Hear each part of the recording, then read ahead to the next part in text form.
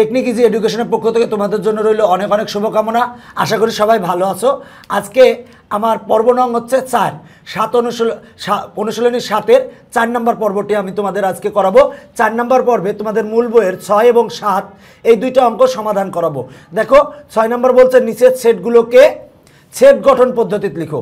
দেখো এই ক নং 6-এর ক এইখানে এটা যে উপাদানগুলো দেওয়া আছে এটা হচ্ছে সেটকে দুইভাবে প্রকাশ করা যায়। এক হচ্ছে তালিকা পদ্ধতি, একটা হলো সেট গঠন পদ্ধতি। এটা হচ্ছে তোমার তালিকা পদ্ধতি। দেখো এই যেটা দেওয়া আছে তালিকা পদ্ধতি। তালিকা পদ্ধতি কি? সেটের সকল উপাদানগুলো সুনির্দিষ্টভাবে দেওয়া থাকে। দেখো সুনির্দিষ্টভাবে দেওয়া আছে 3, 4, 5, 6, 7, 8।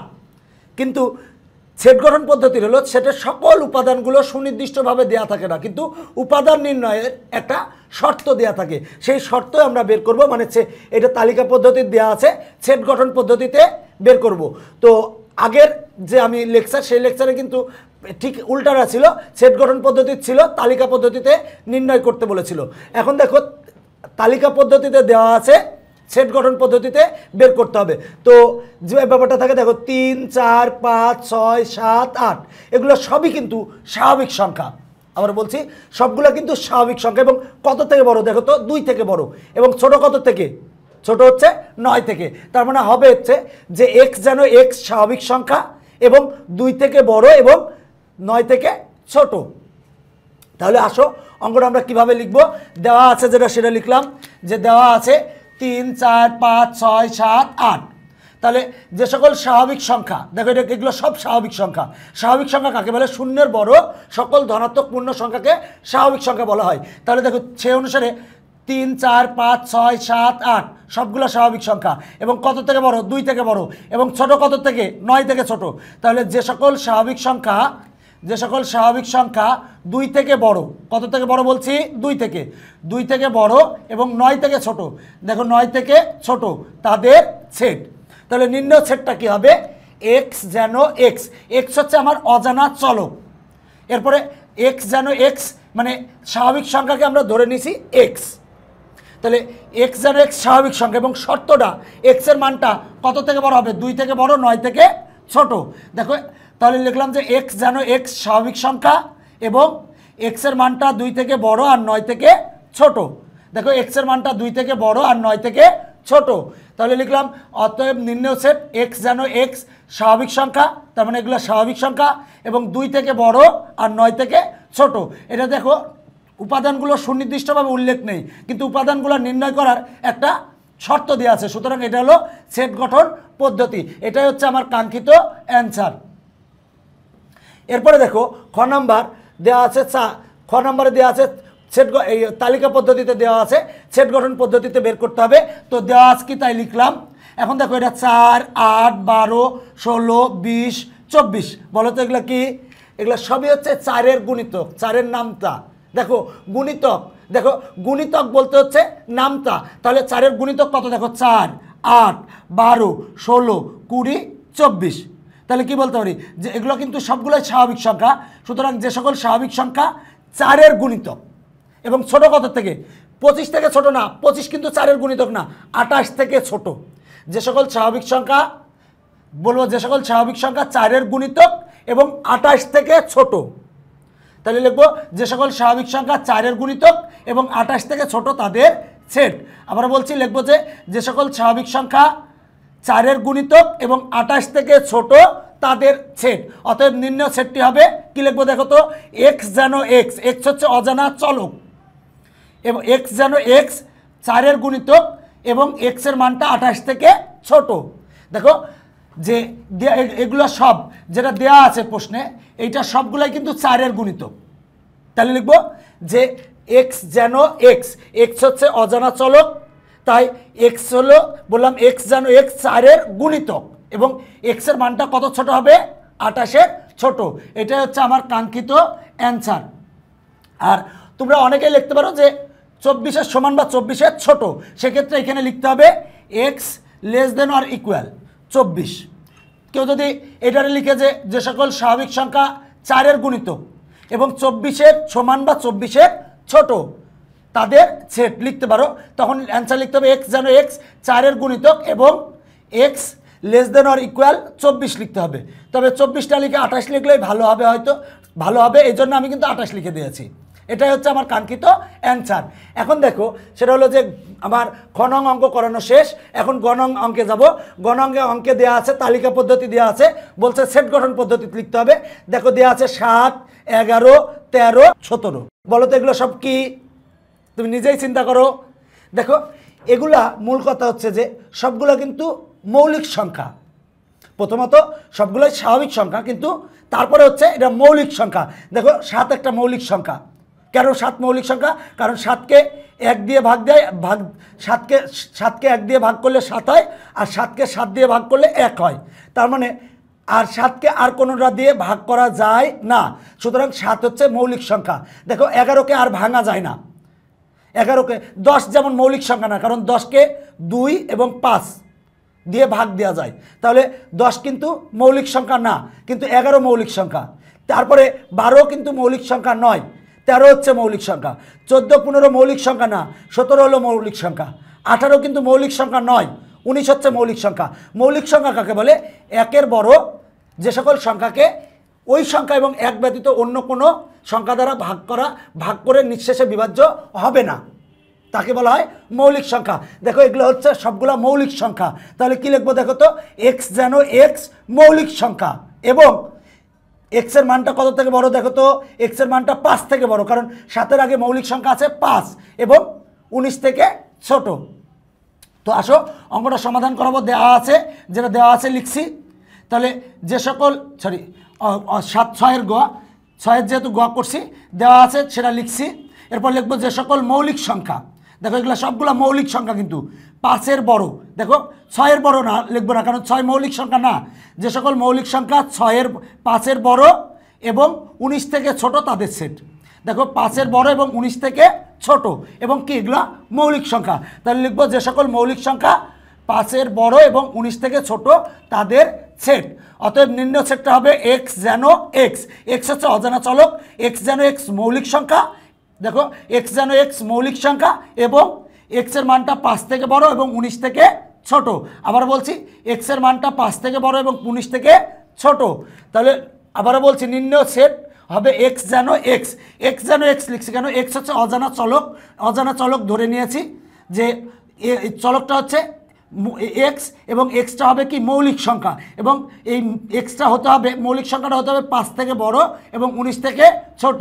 এটাই হচ্ছে আমার কাঙ্ক্ষিত অ্যান্সার। আশা করি সবাই ভালো করে বুঝতে পেরেছো। আর মৌলিক সংখ্যা সম্পর্কে ডিটেলস তথ্য জানতে হলে তুমি আমি প্যাটার্ন অধ্যায়ের একটা ক্লাস নিয়েছিলাম।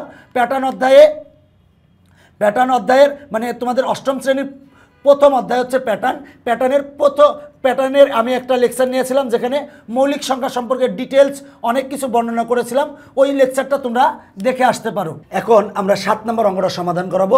7 নম্বর অঙ্কে বলছে নিচের সেট দুটির উপসেট এবং উপসেটের সংখ্যা নির্ণয় করো। উপসেট কাকে বলে?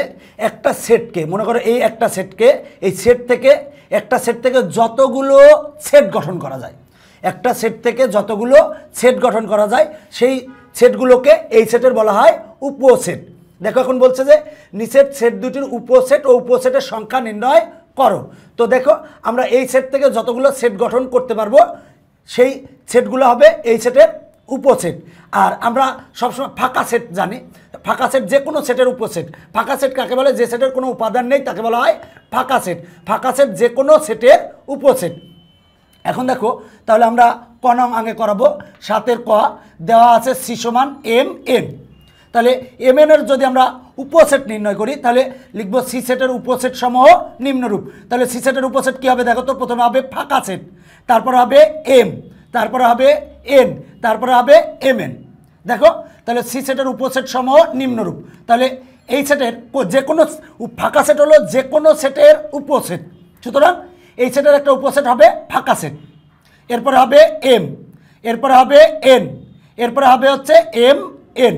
এটাই হচ্ছে আমার কাঙ্ক্ষিত অ্যান্সার। এখন দেখো বলছিল যে উপসেট বের করা শেষ। দেখো এই উপসেট এগুলারে বলা হয় এই সেটটার উপসেট।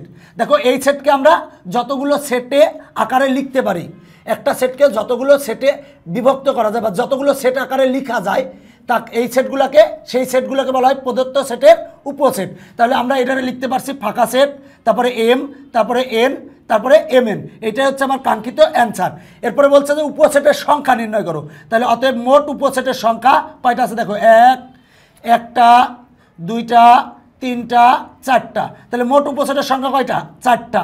তাহলে অ্যান্সার 4। তাহলে আমার ক নং অঙ্ক সমাধান করানো শেষ। এবার আসো খ নং। এখন বলছে ডি ইকুয়াল টু 5, 10, 15। এখন বলছে 5, 10, 15 উপসেট এবং উপসেটের সংখ্যা নির্ণয় করো। তাহলে এটারে আমরা কতগুলো সেট আকারে লিখতে পারি? প্রথম কথা হলো ফাঁকা সেট লিখতে পারি, কারণ যে ফাঁকা সেট হচ্ছে যে কোনো সেটের উপসেট। তাহলে প্রথমে লিখবো ফাঁকা সেট, এরপরে 5, এরপরে 10, এরপরে 15, এরপরে 5, 10, 5, 15, 10, 15, এরপর 5, 10, 15। অ্যান্সার শেষ।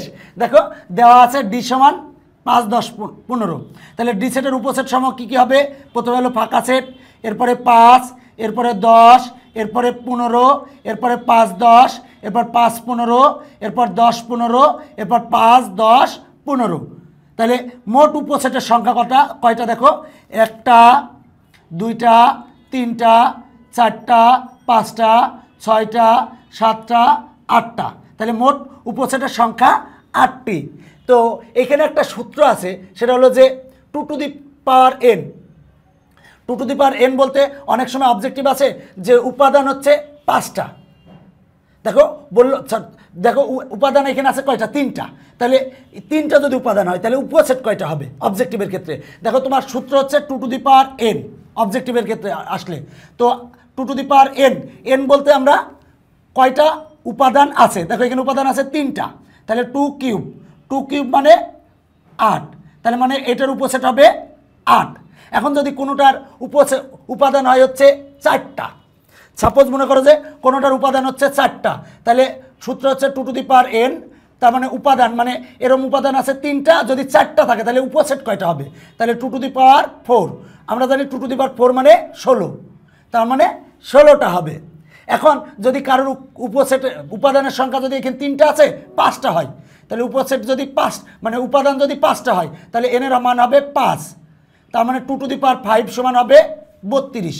তার মানে উপসেট হবে 32। অবজেক্টিভে যদি আসে তাহলে তুমি এই 2 টু দি পাওয়ার n এর কয়টা উপাদান বলতেছে, n এর মান তত বসাইলেই তুমি উপসেটের সংখ্যা সহজেই পাবে, একবারে ডাইরেক্ট বের করতে পারবে অবজেক্টিভের জন্য। এখন অনেক সময় কিন্তু 4টা আসে পরীক্ষায়। যদি 4টা আসে, মনে করো যে 4টা আছে, মনে করো যে এ সমান সাপোজ আছে 1, 2, 3, 4, বললো 4টা আছে। এখন বললো যে এই এ সেটের উপসেট বের করো। তাহলে 4টার ক্ষেত্রে কি করব? দেখো প্রথমে হবে ফাঁকা সেট, এরপরে হবে হচ্ছে 1, এরপরে হবে 2, এরপরে হবে 3, এরপরে হবে 4, আলাদা আলাদা। এরপরে কত হবে দেখো 1, 2, 1, 2, এরপরে হবে দেখো 1, 3, 1, 3, এরপরে হবে দেখো 1, 4, 1, 4। তাহলে 1 দিয়ে দেখো 1, 2, 1, 3, 1, 4। এবার 2, 3, দেখো 2, 3, এরপর হবে 2, 4, 2, 4, এরপর হবে দেখো 2, 3, 4, 3, 4। দেখো 2, 4টা অনেকে পারে, 3, 4টা কম পারে। এখন 3টার ক্ষেত্রে দেখো আমরা 3টা হবে কি 1, 2, 3। 3টার ক্ষেত্রে হবে 1, 2, 3। এরপর হবে 1, 2, 4, 1, 2, 4। দেখো এরপর হবে 1, 3, 4, 1, 3, 4। এরপরে দেখো 3টা আরেকটা হবে 2, 3, 4, 2, 3, 4। আর লাস্ট হবে 1, 2, 3, 4। দেখো 16টা হয়েছে। দেখো 1, 2, 3, 4, 5, 6, 7, 8, 9, 10, 11, 12, 13, 14, 15, 16। দেখো 16টি হয়েছে। তো সহজে কিভাবে করবে দেখো আমি আরেকবার দেখাই দিই। 1, 2, 3, 4। যদি 4টা উপাদান থাকে তাহলে প্রথমে দিবে ফাঁকা সেট, কারণ আমরা জানি ফাঁকা সেট যে কোনো সেটের উপসেট। এরপরে হচ্ছে 1, তারপরে হচ্ছে 2, তারপরে হচ্ছে 3, তারপরে হচ্ছে 4। এরপরে লিখবে হচ্ছে 1, 2, 1, 3, 1, 4।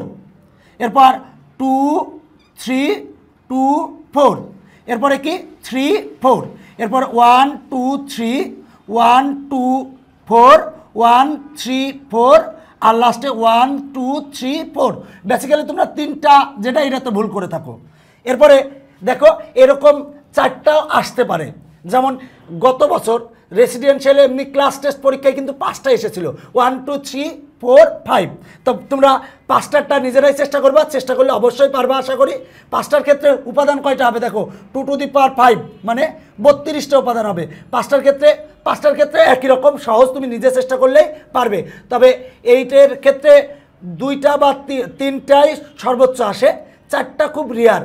তবে এমনি স্কুল পরীক্ষায় যদি কঠিন প্রশ্ন আসে সেক্ষেত্রে 5টা দিয়ে দেয়। আর 9 10-এর ক্ষেত্রে যে তুমি আবার 4টা বা 5টা পর্যন্ত অবশ্যই তোমার চর্চা করা লাগবে, তখন ইনশাল্লাহ হয়তো তোমরা পারবে চেষ্টা করলেই। তো এই ছিল আমার উপসেট সম্পর্কে আজকের লেকচার। উপসেট এবং ওই সেট গঠন পদ্ধতিতে এই 6 নম্বর এবং 7 নম্বর অঙ্কগুলো আমরা সমাধান করিয়েছি। আমরা পরবর্তী লেকচারে সবগুলো অঙ্কই সমাধান করাবো। তো একটা জিনিস দেখছো হয়তো, তোমাদের প্রতিটা অঙ্ক কিন্তু আমরা সমাধান করে দিচ্ছি, প্রতিটা অঙ্ক, এবং উদাহরণ থেকে শুরু করে মূল বইয়ের প্রতিটা অঙ্ক ধরে ধরে তোমাদের করে দিচ্ছি শুধু তোমাদের উপকারের জন্য। আর অবশ্যই আমাদের চ্যানেলটি সাবস্ক্রাইব করে রাখবে এবং বেল বাটনে ক্লিক করে রাখবে, এতে তোমাদেরই উপকার হবে। তো আমার এই লেকচারটি দেখার জন্য তোমাদের অনেক অনেক ধন্যবাদ।